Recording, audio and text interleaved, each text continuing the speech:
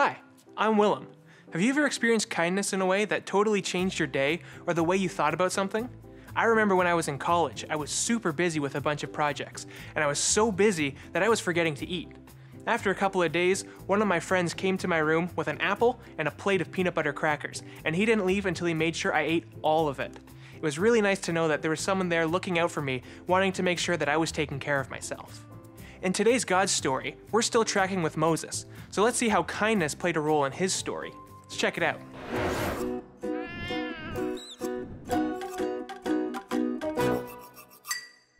What do we want? Low-flying airplane noises. When do we want them?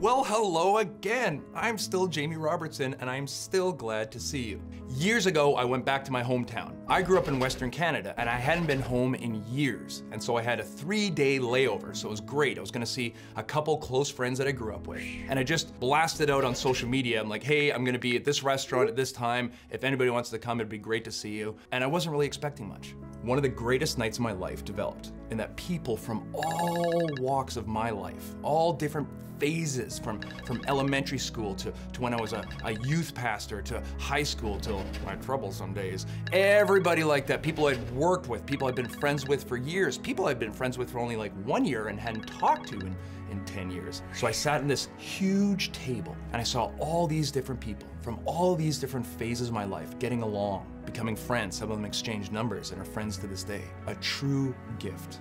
It was a kindness of them to show up, even if it was just for a couple hours, just to see me. And that kindness blessed me to this day. It's been years since I've been back again. I still think of that as one of the greatest moments of my life. And our big idea is that God's kindness brings people together. So as our story picks up, Moses is in Midian, not Egypt. Now he had to flee Egypt even though he was a prince there, because he had learned along the way that he was biologically Hebrew. And when he saw an Egyptian slave master abusing a Hebrew slave, Moses lost his mind. He snapped. He attacked the Egyptian and killed him. And prince or not, that's murder. So he fled. Now he's in the land of Midian. He's been in the desert wandering. And in this land, he finds a well. And while sitting there, 7 women show up to do basically the exact same thing. They're gonna water their flocks, their sheep. And while they're there, another group of shepherds comes up, and they're very violent, and they have very violent intentions toward these women. Now Moses, the man trying to flee his violent past, still has this sense of justice within him. So he attacks the shepherds. And so he defended the women successfully and chased these other shepherds away.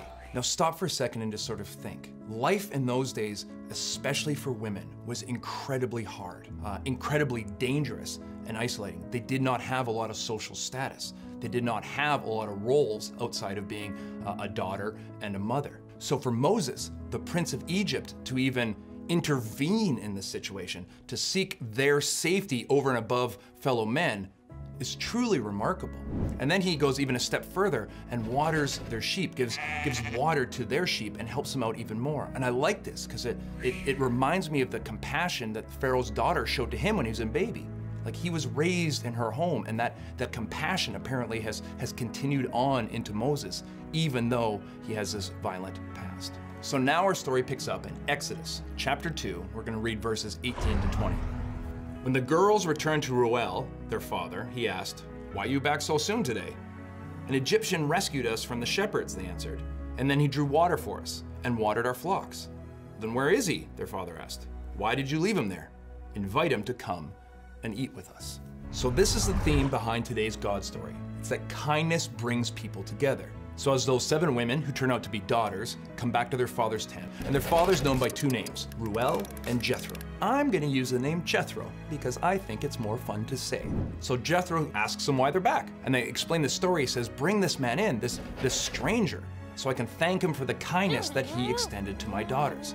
Now at that time in history, remember that Moses is really on his own, and that's an incredibly dangerous place to be. Family is not just what binds us together and unites us and teaches us how to see the world. Family, especially in that day and age, kept you alive.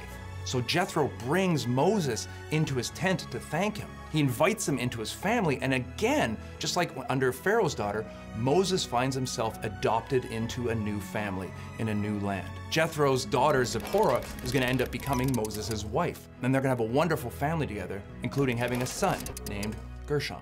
Does this let Moses off the hook for what he did in Egypt? No, and we are going to come back to that, so just hold on to that for a bit.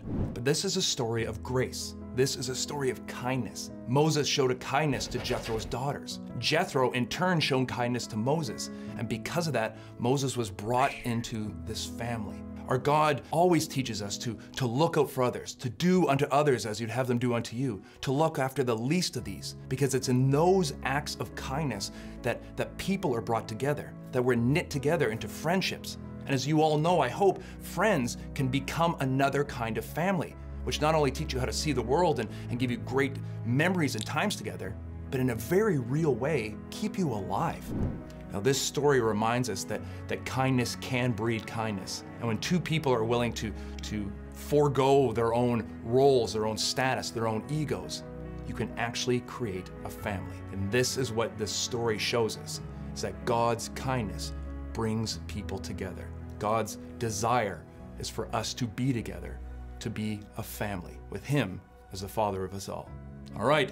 The story's just heating up because now we have Moses out of Egypt in Midian. He's out of the Pharaoh's family. He's into Jethro's family. But Moses and Egypt are not done with each other yet.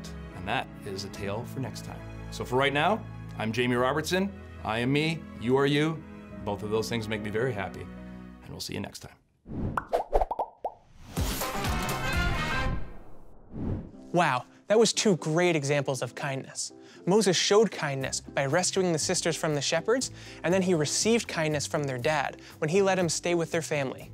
Let's check in with our friend Douglas and see the impact that a neighbor's kindness had on him. Watch this. I'm a huge social butterfly, and I love to be around people. I love the happiness around people, and I'm a happy person myself. My name's Doug, and there's more than meets the eye. A lot of my friends think I'm an extrovert, but at home, my family thinks I'm a huge introvert. I came to Canada when I was 13, and we didn't have family here. It's just me, my siblings, and my mom. So we were really concise in a place, and I didn't have really anybody to talk to other than my siblings and my family.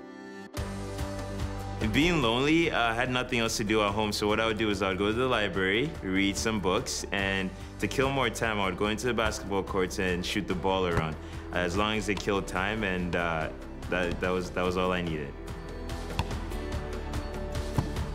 We had a neighbor, she was really nice. She came in and gave me a dumbbell. It was really random, but I made the best use of it because I didn't have the chance to go outside and play with friends.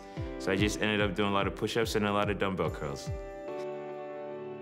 Also in school, I didn't have a lot of friends. I made just one, and he ended up helping me throughout the whole process. He invited me to a lot of stuff. You know, we built a great relationship as time went on, and it was just awesome because that meant a lot to me as an individual. So in university, I ended up at an orientation. I made a joke. Everyone loved it. I became the social butterfly that I am now, and ended up becoming the first year rep as time went on, and ended up as their president. The relationship I ended up building up with that one friend ended up taking me out of place throughout university, and I'm coming out of university and even still being friends, going to church together, going to home church together, being at youth together, and honestly, just building a relationship with him helped me build a lot of relationships with a lot of people. We do almost everything a boy would do with friends. Honestly, play video games together, play sports together. He thinks he's better than me, but I try to beat him at everything too. So it's a competitive relationship, but it's a really good relationship to have with a friend. So right now, career-wise, I'm a personal trainer, and I really do love it because I honestly don't work a day in my life because I really enjoy interacting with people and helping them adapt a healthy lifestyle, which is what I love doing, which is helping people.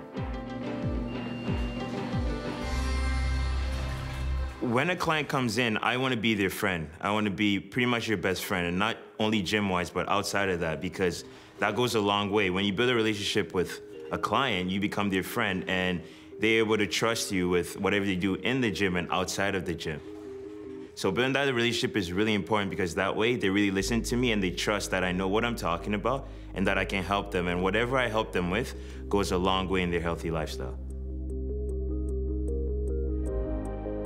My relationship with Jesus is, I value what we talk about in everything. He's the one person I know I can talk to on a regular basis.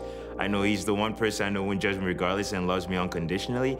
And it's just soothing that regardless of what I do on a regular basis, he still loves me the way I am. And it really encourages me to do more for him and to really work on myself as an individual to please him. Coming to Canada as an outsider, it went a long way building a relationship with one person because I ended up building a relationship with a lot of people and I find myself doing that on a regular basis and it's a really awesome experience. I love the ripple effect that kindness has in Douglas's life. His neighbor was kind and helped him settle into a new country. His friend was kind and helped him meet a bunch of new people. And we can see how God's kindness brings people together through Douglas's relationships. I just find that so amazing. Let's break into our small groups and see what this is like in our stories.